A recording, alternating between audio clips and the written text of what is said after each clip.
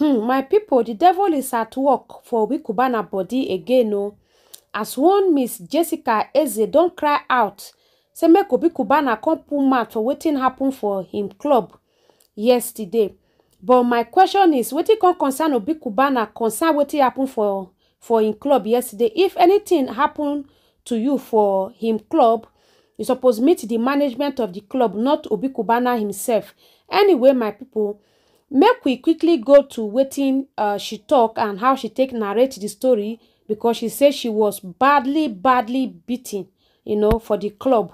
So she said, my name is Eze Jessica and I am calling on Obicubana and the entire Cubana empire because I was badly molested and brutally beaten up at Enugu Cubana branch. And she can still go ahead and say, good day Cubana empire and my listening audience. My name is Jessica. I am calling on Obicubana and the entire Cubana empire. I was treated very badly yesterday at a friend's birthday party. It is so unfair that there is no respect for ladies at the Cubana branch in Enugu. Yesterday was a very bad experience for me and some other young ladies. I went for a birthday party at Cubana, Enugu branch. Entered inside the party with other invited girls. The party is strictly girls only. No guys was invited. I had a call, so I came out to the passage inside the club with my girlfriend to answer the call. Was still on call when a bouncer came out, was embarrassing my friend, telling her to leave. I had to end the call to ask him why asking her to leave when he knows we are here for the birthday party. Out of anger, my girlfriend left and I have to approach the guy, Eche by name, asking him what happened. Why do he have to embarrass her like that? That we all came together for the birthday party. I told him he shouldn't be rude to guests like that.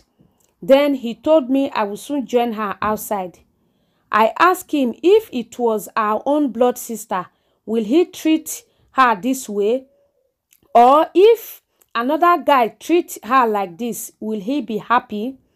He told me that his sister wouldn't be in Cubana's club by this time, that she will be sleeping at home. In fact, I should get out and join my friend outside. Before I could say another word, he bounced on me, hit my head on the wall. I fell on the ground because I was on heel. As if that was not enough, he dragged me on the floor from inside the club to the door and threw me on the stairs.